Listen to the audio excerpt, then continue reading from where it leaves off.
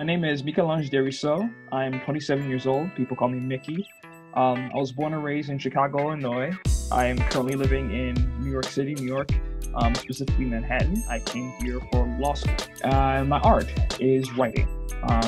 Professionally, that takes the form of speechwriting, ghostwriting, or it has in the past at least, in terms of schoolwork that translates to memos and briefs and motions and complaints. But in terms of my own self-actualization, my own expression, that comes out as essays mainly, and a couple of novels that I have had on the back burner for far too long. And some poetry, but that's just when I'm trying to impress someone. Biggest project right now is a superhero novel. Mm-hmm. And so when you're writing one of those, you have to step into the framework of the maybe 80 or 90 year history of the weight of that. Superman premieres in the 30s, Batman shortly thereafter, Captain America comes out right before World War II breaks out. We've seen sort of the popularity of comics ebb and flow, but, you know, we are now living, if not in the golden age, probably the platinum age. We are super saturated with superheroes everywhere we look. That's what people describe them as, superhero movies. But they're not all the same genre. Mm-hmm. Like, Captain America is more of a spy thriller. Ant-Man is a heist movie. Wonder Woman and Thor are straight up fantasy. These are under the umbrella of there's this person who puts on a costume and does things, and they're very cinematic and kabloosh and wow. But the archetypal framework they operate within transcends that, I think. One of the things that I kind of love about comics is that they're so saturated into our culture that it's like a play box. It's almost in the same way that, you know, Greek myths might have been, or Robin Hood, or John Henry, or any tall legends. Like it's a framework where you can just step in, grab a couple pieces that people instantly recognize, and then start tweaking them. Just sort of be able to take elements that people will recognize and homages and sort of have Easter eggs and in nods that people who know these things are like, oh yeah, it's clearly inspired by blah, blah, blah. Yeah. But then you also want to make them your own. And it's also important because of the sort of the super saturation to sort of say, this is what doesn't work about this story. It's definitely been a case of looking to see what ideas have been done, looking to see what works, what doesn't, and then trying to see where the storytelling needs to go. Insofar as I am writing a Black superhero. So my protagonist is Black, and because every Black superhero has electric powers, he also does. Storm, Miles Morales, it's Black Lightning, Static, it's way too many. It's trying to interrogate this culture, the whole great man idea that we're going to turn to in order to protect us from evil and put the bad guys away. The story started, it was very cut and dry. You know, there was a love interest and a goofy best friend and a cop on the force and a rival and blah, blah, blah, blah, blah. But, you know, a Black superhero is going to relate to the police a different way than Superman would. Yeah. And Black superhero is going to have a different way of, you know, thinking about just put the bad guys in jail if he's growing up in a Black neighborhood in Chicago. Yeah. Also wanted to interrogate in comics, female characters in particular get sort of treated as accessories. Some are better than others, but I think that they're kind of a prototypic, you know, you get the girl at the end. I want to interrogate some of the ways in which, you know, these stories condition boys and men like myself to think, for all, you know, the self-reliance and perseverance and dedication, sometimes that can have some toxic after effects. I mean, there's an entire subreddit dedicated to the tragedy that is men writing women. I started a story of a female protagonist who's a college basketball player. Basically, she's Steph Curry in college. She cannot miss, and then one day she starts missing. And then how does that traditional story of, you know, the athlete having the yips sort of intersect with the narrative we have about, okay, you're good at sports, but you're good at sports for a girl, and how that sort of like creeps back into the narrative of how this person who's by any metric fantastic, all of a sudden not so good anymore. What this person is like when they have this one thing they've built their entire identity around, and then it's gone.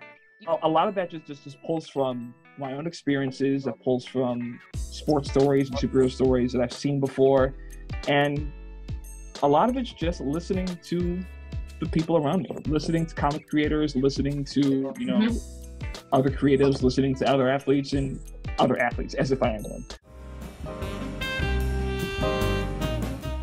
I took a class about fiction that's specifically urban, and I had originally set the city in some generic city like Metro City, Neon City, Comic City, whatever, like all comic book, a very idealized version of New York, or a very comically corrupt version of the city. Like it's either the city's packed with scumbags and crime everywhere you go, or it's a shining city on a hill. A city can be both of those things when you just move from one neighborhood to another. Sorry, and I was like, what if you set it in Chicago? Set this story in the world that you grew up in and what you know, and see how that changes. And suddenly it was, because now it's not like there is this random building or a random street that you can just sort of mess with, like SimCity or something. Now it's set within a world that and when you're doing it in Chicago is very different for different people based on who they are and where they are in it. Once I made that decision to just say this story is a Chicago story, I think it sort of took on a life of its own. All these things that are window dressing for traditional superhero narratives kind of just came bursting to the fore, and they just ended up remixing the plot and the story in a way that I did not plan at the time. My junior year of high school, my English teacher, his name is Mr. Wright. His first assignment for us, I want you to write a how-to essay of how to succeed in school. Just a basic 1 or 2 page essay, type it up, bring it in next week, and we'll talk about it. The entire class does this, and he collects them. He doesn't read a single one, and he just says, okay, so let's talk about your essays. It's like, but you didn't read them. I'm like, okay, yeah, but I kind of know what's in them, right? Study, do your homework, go to sleep, pay attention to class, take notes. And we all wrote this, right? Did anybody say anything in their essay that none of the other 29 of you could have said? And then he said, so then there's no point to me reading these, and he threw them away in front of us. I was mad at the time. I was really angry at it because I stayed up, I worked hard on that thing. You didn't even read it? Come on, man. But the lesson stuck with what he said. Like, write something that only you can write, and write something that, as much as possible, no one's ever seen before. There's going to be bits and pieces of stuff we have seen before. We're all consumers of a media landscape that's big and it's everywhere, and especially when you're operating within comics. There are things that you're probably just not going to be able to escape, but you can still put your own twist on it. If I know you and I read something you write, I should be able to tell that it's you just by reading it. Like, your voice and your personality should come across in your words. And if you don't use this word the way when you talk, don't write it. If you don't think this thing, or you don't present yourself this way in your day-to-day life, don't write that.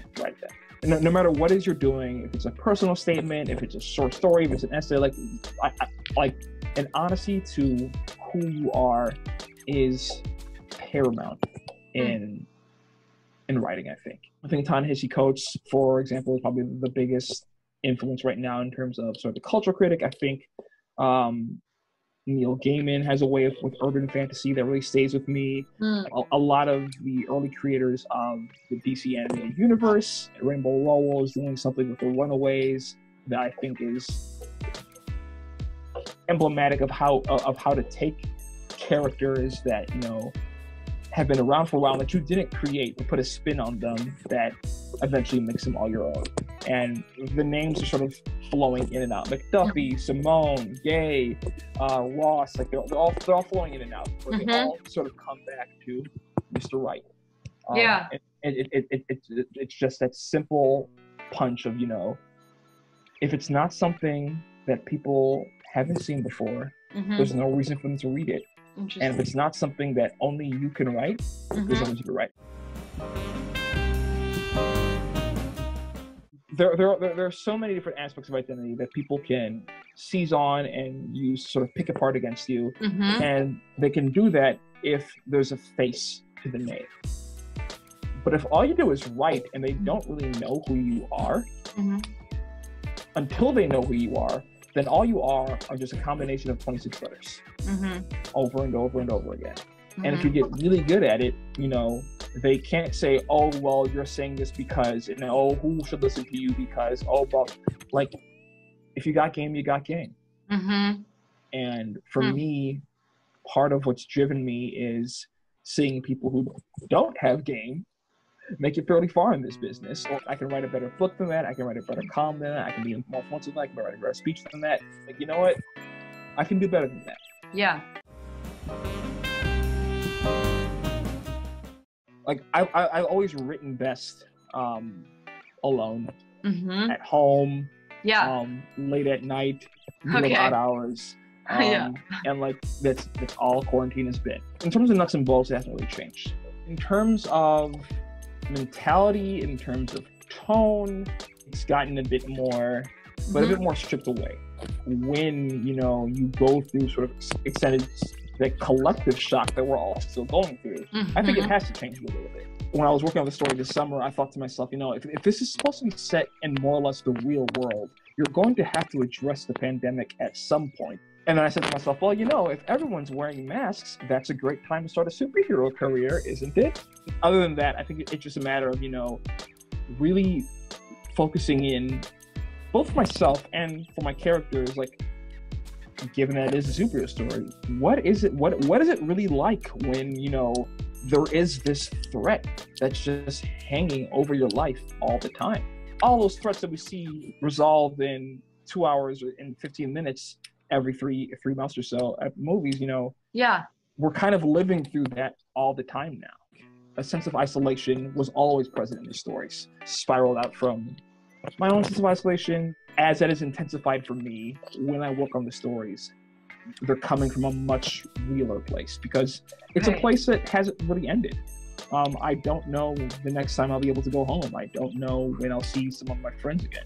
I don't know when I'll be able to hug my parents or say hi to my nieces and nephews. I find you fascinating, as you know. Thank you. And I'm excited about your work, and I'm so grateful that you talked about it today and your journey as a writer. Thank you, Mick. Thanks for inviting me. It's always good to see you, Allie. You too, man. All right, I'll talk to you soon. Talk to you soon. Bye.